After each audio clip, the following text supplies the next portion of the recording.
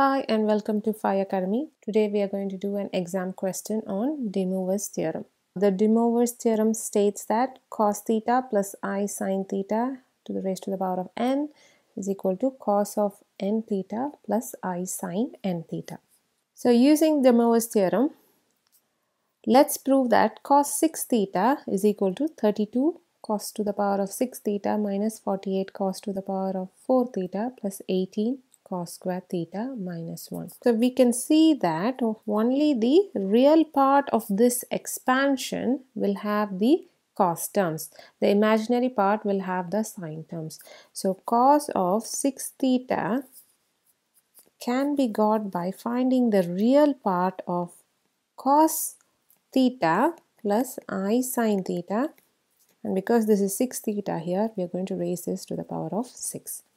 To expand this, you can use the binomial expansion method. So we have cos to the power of 6 theta plus the even powers of I terms only. So we have I squared 6c2 cos to the power of 4 theta times sine squared theta. And then we have plus I to the power of 4 6c4 cos squared theta times sine to the power of theta plus I to the power of 6 sine to the power of 6 theta. So when you expand this out, you will get cos to the power of 6 theta minus 15 cos to the power of 4 theta times sine squared theta plus 15 cos to the power of 2 theta sine to the power of 4 theta minus sine to the power of 6 theta. So we are going to now use the identity sine squared theta equal to 1 minus cos squared theta. So we're going to replace all the sine here with cos. So I have cos 6 theta equal to cos to the power of 6 theta minus 15 cos to the power of 4 theta. Sine square is replaced with 1 minus cos square theta plus 15 cos square theta times 1 minus cos square theta the whole square minus of 1 minus cos square theta the whole cubed. And when you expand this, we get plus 15 cos to the power of 6 theta, 15 cos square theta times 1 minus 2 cos square theta plus cos to the power of 4 theta minus 1 minus 2 cos square theta plus cos to the power of 4 theta minus cos square theta plus 2 cos cube theta minus cos to the power of 6 theta. So when you expand this, you can see that you will end up with 32 cos to the power of 6 theta minus 48 cos to the power of 4 theta plus 18 cos square theta minus 1, which is what we have to show. Now, let's do part 2. Hence, find the largest positive root of the equation.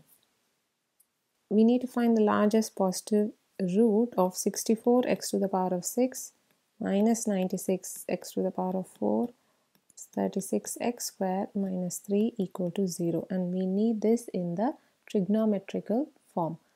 From our previous answer, we know that cos 6 theta is equal to that. We can see that everything here has been doubled. 32 is gone to 64, 48 is gone to 96, and 18 now 36. So let's double 2 cos 6 theta. So we have double of 32, which is 64 cos to the power of 6 theta. Then we have minus 48, double it, you get minus 96 cos to the power of 4 theta. Double of 80 will become plus 36 cos square theta, and double of minus 1 is minus 2. But from minus 3 to minus 2, so we need to take away 1 from both sides. What do we get? 2 cos 6 theta minus 1 is equal to 64 cos to the power of 6 theta minus 96 cos to the power of 4 theta plus 36 cos square theta minus 2, take away another 1, we get minus 3. Now this, in that, if I going to substitute x to be equal to cos theta, you can see I get the left hand side of my equation. So this can be written as 64 x to the power of 6 minus 96 x to the power of 4 plus 36 x square minus 3. This is again going to remain 2 cos 6 theta minus 1. This now can be replaced with 0, which is